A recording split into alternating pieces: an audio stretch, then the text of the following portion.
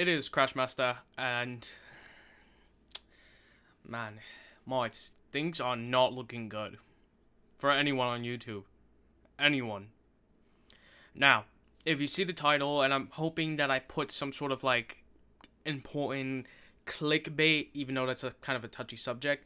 I'm not like clickbaiting you guys in a way that's wrong. I'm trying to get you guys to watch this video. It is very, very important. Now, my time might be up on YouTube. I'm sorry to say that. I really don't think I have a choice at this point because it's a very touchy subject. Now, the thing is, mods, I appreciate all of you subscribing, watching the videos I make, giving likes and feedback with comments and everything you guys do for me and whatnot as a community. This small little area of the corner of the internet that we have, but there's nothing we can do about this. This might be the end of us.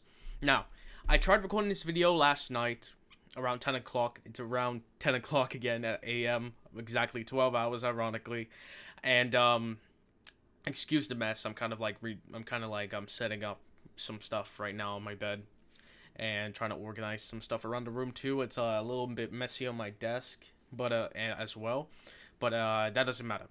Now, I'll try to make this video because I went through the video and it was about 30 minutes long. I did not want to let you guys watch that because my maximum is like 20 to 25. It's not supposed to be that long. I'm really sorry. But the thing is, mates, is that this is how it all went down. I have notes on my phone right here. It's on the website. I wrote this all down.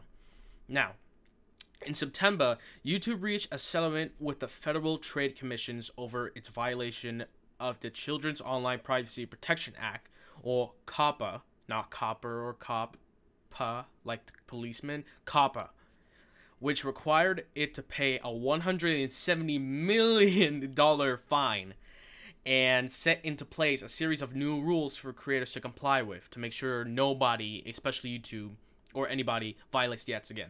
So great, you know, just making sure, like, protecting our kids in the world, children, anything.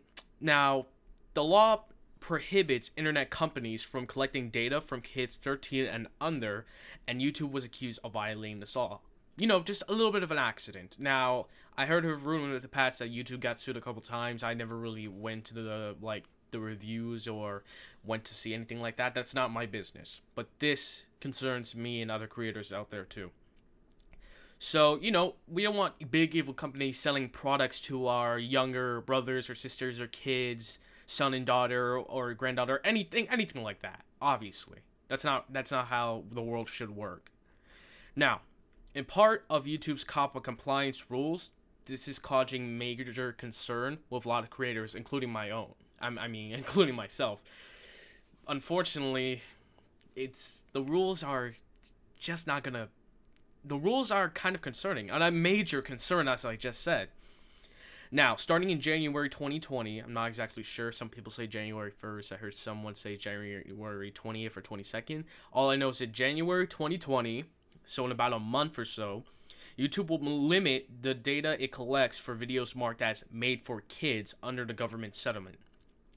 So these rules require creators to mark videos that are directed as kids or entire channels if need be. You know, just to make sure that people who are making content for kids or not for kids are like, okay, we have content made for kids. Make sure not to put too many like ads or anything like that where kids might like get addicted or hypnotized into this kind of stuff. Because, you know, kids are impressionable.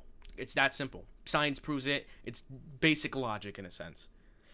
Now, unfortunately, these rules will require, I'm going to look at my phone. I'm trying to like interact with you guys in a way too. I'm really sorry.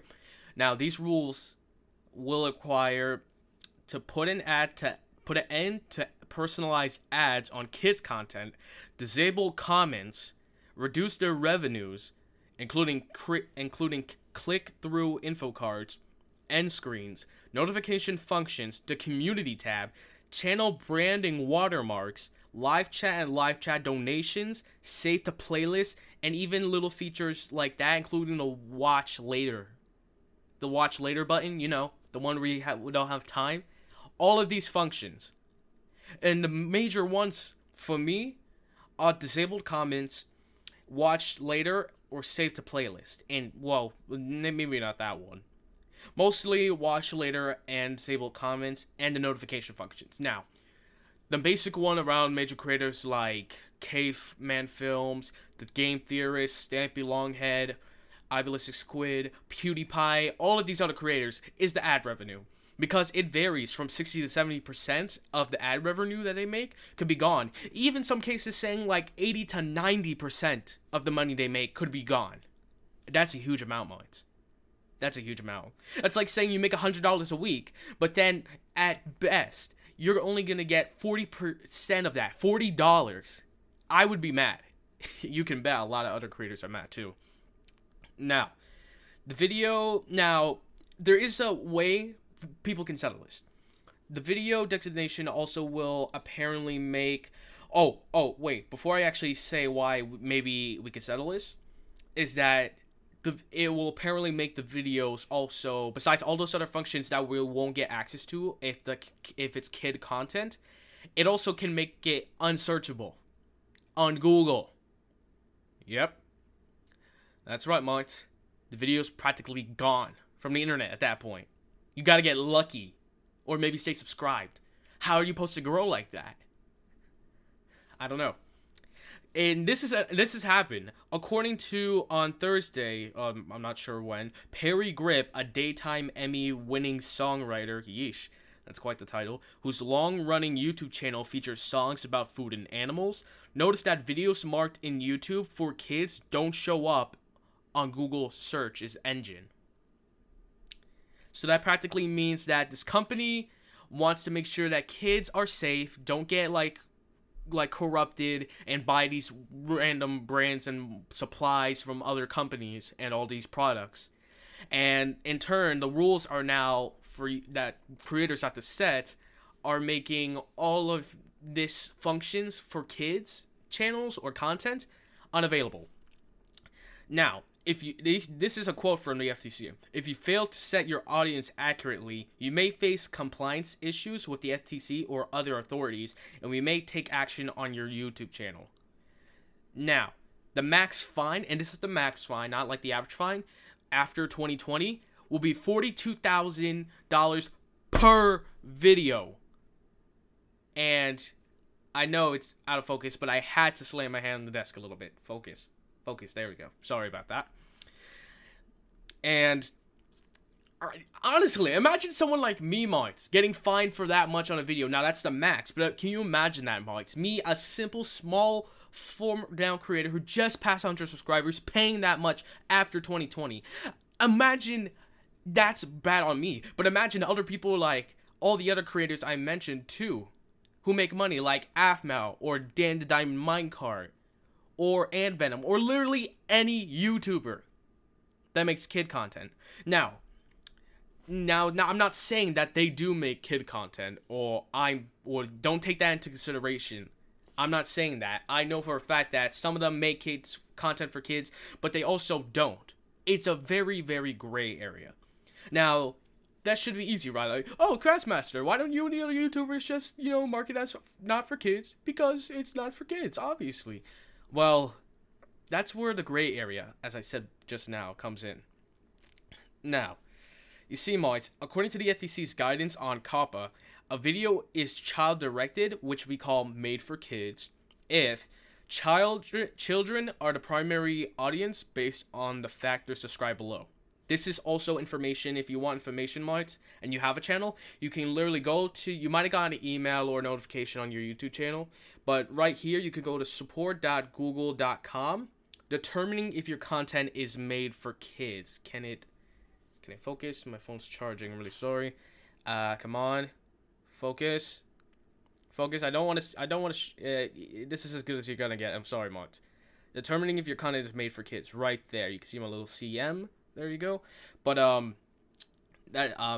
right there. And this is updated November 22nd. Literally a day.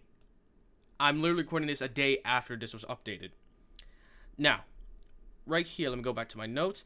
They say that children are not, it says children are the primary audience based on the factors described below. Children are not the primary audience, but the video is still directed to kids based on the factors below. When deciding whether or not your channel or video is made for kids, you should include the following factors. Now, here are the factors to determine if we're not kids. So let's go off the list and I'll check them off. Subject matter of the video, example, educational content for preschoolers. Nope, that is nowhere in turn I'm doing that. Children are your intended or actual audience for the video. Now, the FTC labels children as under 13. No, not even close. Mine is more or less high school and above. Mostly, I turned my content for high school to college and maybe above if they're interested in stuff like that. Like I'm pretty sure I'd still be. Cause if you look at my channel's basically gaming, but I also try to tell stories in the games. Or make a story. Like my Minecraft series used to be something like a survival, but now I'm trying to turn it into a story-based game. Story-based story. So I guess you could say. I'm really trying to make characters with Soltega and a couple other people behind the scenes. And that's that, but most people might not see it like that. You could say it's a tutorial or kind of like Stampy's Lovely World kind of free build thing, but I'm starting to really try to make it into a story. It's a little slow, but we're getting there. You can also see stuff like Mario games or Dragon Ball Xenoverse, for example. You could say that as well. Now, so we can check off, well, we can mark off with an X, not for preschoolers and not for children or intended for children. The video includes child actors or models. No, I'm nowhere near a child's age, not even close. And there's no models or actors. Do you see any? No? I didn't think so. There we go. All right, next. So we can cross that out as well. The video includes characters, celebrities, or toys that appeal to children, including animated characters or cartoon figures. Now, that's a bit of a gray area for me as well, because I'm playing Sonic games, or I'm starting to. I'm only playing Sonic Mania. I'm going to play 2 more in the future, and Mario, which have animated cutscenes, and maybe Dragon Ball, although I'm pretty sure that's teenager and above as well, because I don't see any 10-year-olds watching Dragon Ball nowadays. But that's a little bit of a gray area as well for me too. Now, we can make that like as gray. Everything else has been practically none. All of these rules so far are crossed out on my channel. Not true. From me. You can hear it from the creator's mouth yourself. That one is a little bit of a gray area with the animated characters in a sense. But here's where things get a little bit more rough. The language of the video is intended for children to understand. What does that really mean? Like, I can kind of understand what they're coming from with that in a sense, Marts, but I'm speaking regular English language. Anybody can understand me. If, they understand big words. Like, intended, actual, hello, mites, stuff like that. Crash Master. It just, that's a little bit of a gray area too. Like, what do they exactly mean for intended for children? Like, I can kind of understand, like, what's 4 plus 4, kids?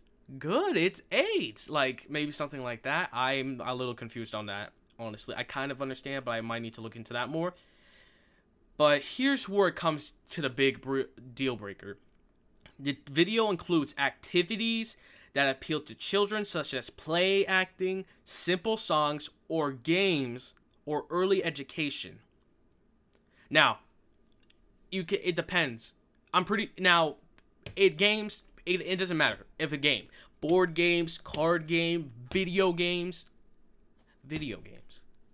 that includes me.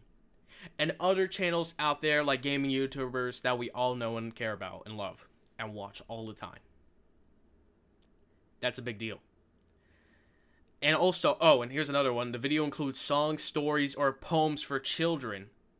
That could also include Mario and Sonic, trying to save the day, save the princess, defeat the bad guy. So, what does this mean? Well, in termites, basically, this is the end. If it doesn't get more attention, you can pretty much expect the end for gaming, animation, cartoon videos, and gaming, animation, and cartoon videos. Really. Wow. How much on YouTube do you all watch videos on gaming, animation, and cartoons? Like Jaden Animation, The Odds One Out, Stampy Longhead, The Diamond Minecart. All of these people could lose ad revenue, their money. Most people. I looked at a tweet saying from Squishy Quack, Stampy's now wife, Stampy Longhead's wife, Joseph Garrett, saying that she's gonna try to find a job if this keeps up, like ad revenue's gone, based on animals. Good for her. She's trying to, the world runs on money. It's simple as that. But this affects me mostly on notifications and comments. Now, I will put a link below at the bottom of the video based on 3 videos I've seen so far. Based on Stampy Longhead's video, Caveman Films, and also the game theories, which I think Matthew Patrick has done a great job at explaining it on the game theorists. You can go there. I really recommend you check his out, but maybe the other 2 if you're a fan of them as well. I think he just explains it the best because he's a very scientific and analytical person, and I respect him like that. I love science as well. I do lots of research. I was planning on doing videos like that in a way. But what really affects me most is the comments and notifications. Now, I love you guys' feedback. Sometimes there's a comment every now and then that I'm a little like iffy about, or I even got a comment way back on the channel where someone was like cursing me out a little bit. I deleted that and make sure no one would see that ever, because I don't want anybody seeing like that. But this channel was never meant for 8-year-olds or 10-year-olds or even 11-year-olds. 12 and 13, I'm a little bit on the gray area as well, because I was very mature and tall and big for my age growing up. But this is a serious matter. My channel was meant to make, and I was going to start making story videos with deep lore and characters, science videos about games and real life physics and science, and horror games as well, like Bendy and the Ink Machine. There's another Bendy game coming out. Five Nights at Freddy's. They're starting to make the AR and VR series and all the other ones. I need to play through the other ones as fast as possible now. Well, at a steady pace, at least. I don't want to drop content on you guys like willy-nilly like that and that. That's too much. But this could be the end mods. So, as we're closing out the video, you can also, I just want to say, you can also leave comments on the FTC's website. I might leave a link down there as well. I don't know too much about that. I'll look it up. If the link's down there, then you all already know. Sorry about that. My thing went black. There we go. And that's all I can really say. So, as I'm closing this out, I just don't know what to do, Mike. So, there is a couple options. One, we can contact the FTC and maybe other people out there. We could try to solve this issue. Maybe work out some sort of, I don't know, maybe work out some sort of deal or tie to make this so that way creators don't lose out on opportunities and ad revenue in their jobs. Because now these are jobs in the world that people have accepted. I know people and grown-ups who accepted this already, including myself. And the FTC doesn't have to worry about people making products and trying to sell them to kids, try to buy it and rip them off. That's really too much. That could take months, weeks and months to even get a deal like that. It depends. People are still trying to do it. Option 2, I can move to a different platform. I know there's a lot of platforms that I'm already looking into just in case, like Twitch and Mixer. There's a couple other YouTube websites like DTube, I think, and Vimeo. And there's 2 things about that, Mars. If I do move to a different platform, what should I do? Should I just transfer all the videos that I made in the past, which are quite a bit, and put them on this new platform? Or should I just leave a link and say, go watch my old YouTube channel, then do it? Because links I might need to update the link every now and then. I don't know if it's going to get wonky or cancel out ever. So that's another question. Option 3, I can make my own website.